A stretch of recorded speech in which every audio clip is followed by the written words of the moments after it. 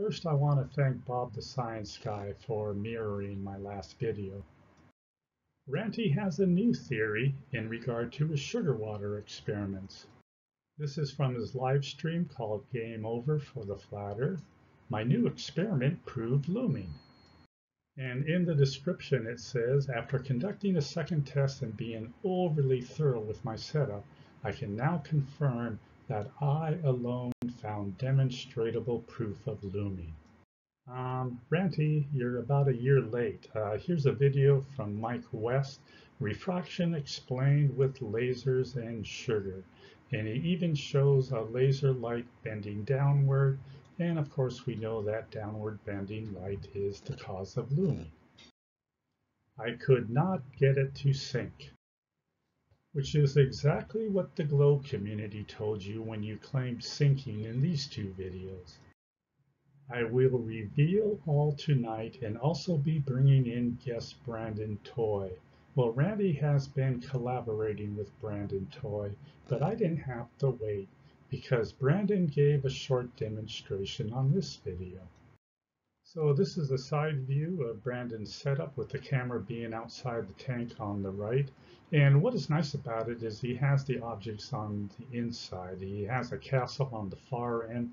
There's a globe that looks like it's in a clear plastic container, and then a single dice. Now, instead of pre-mixing the sugar solution, he actually poured white sugar granules all throughout the bottom of the tank. And this is exactly the same way that Mike West did his setup. But take a look at the glass above the water line up here. Why is it so dirty? Is this intentional? I mean, you think he would have cleaned this tank up before he started the experiment. So this is comparing the plain water to the white sugar added, and you can see that the white sugar has colored the bottom of the tank. He has some rulers here in the background. He has this target, which is nice. But again, I don't understand why he didn't clean that glass up, because this is already opaque looking, and look how bad it is over here. You can also see some sugar granules sprinkled on the outside of the tank, but let's listen to Brandon as he explains the differences between these two tanks. Now we're going to look at the bottom of these objects. The blue line is the top of the globe. The green line is the bottom of the castle, directly under these side windows. And the orange line is the bottom of this globe. So blue is the top of the globe, green is the bottom of the castle, orange is the bottom of the globe. Now I want to add that where the tank bottom meets that glass back panel is also right above this green line. This is very important.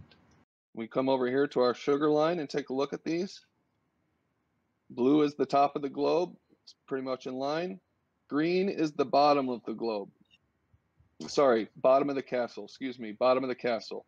So you can see we've got some, what appears to be bottom-up obstruction or sinking, whatever you'd like to call it. I call it bottom-up obstruction of the bottom of this castle.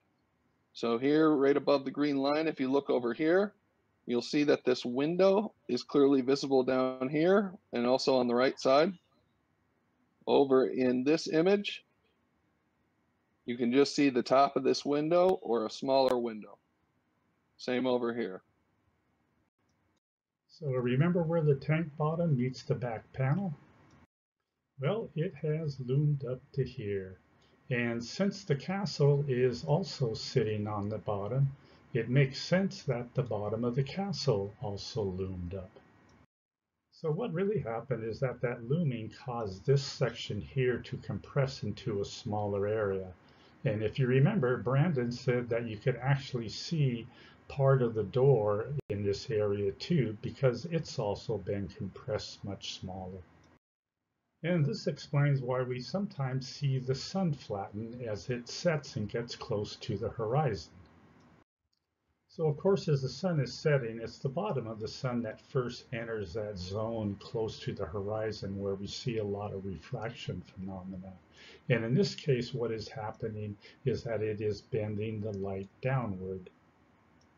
And since this ray of light is now entering the observer's eyes at a higher angle, to the observer, the bottom of the sun appears loomed up, which of course gives the sun that flattened look. On the globe, the orange is the bottom of the globe. You can see that this is pretty much all missing between this green line, which is the bottom of the castle, and the orange line. So where over here, the globe took up this space, over on this image, that has been reduced, and the globe now has a sort of cut-off shape to it. So this is a blow-up of those two photographs, and take a look over here on the right. We can see that the globe is still curving down underneath on the bottom, and you can see that over here on the left. So again, this globe is not cut off. It is just compressed like the bottom of the castle was. Now, Brandon did point this out, that the top of the globe is slightly loomed above this line, but also look at this landmass on the globe over here on the left, and we can see that it has been loomed up slightly over here on the right. Now in the back, I've pointed out 3 different areas on this castle on the left that have also been loomed up, but the looming over here is pretty consistent all the way through. So we don't see that compression. So Brandon, you might want to ask yourself a very simple question. How did the tank bottom rise to obstruct objects that are also sitting on that tank bottom? Not only that, but it did it in 2 different locations. So here's my diagram of Brandon's setup. So in order to obstruct the globe here, something on the bottom would have had to have rised up in front of that. And in order to obstruct the higher portion on the castle, a second part of that bottom behind the globe would have had to rise up. So that would actually be 2 separate horizons in 2 separate locations. This has a little bit more, I drew out some of the colors so you can see the castle here. And I tried to draw out the red. As you can see, it appears that the bottom of that castle is completely gone. Same with the globe cube. The bottom of that globe cube appears to be completely gone. This is the same photo, which I've darkened slightly to bring out a little bit more detail. But again, you can clearly see that this globe is curving under here. And look at this, you can actually see the bottom of the globe block, proving that this is looming. There is absolutely nothing obstructing that globe. So we looked at B-Ball's images earlier. Who knows, that may be what's happening here. Bottom up obstruction, you can see the same cloudiness. Take a look at this cloudiness. It's not quite as bad in this image, but there's obviously a lot of density between the observer and the objects that we're observing in this picture.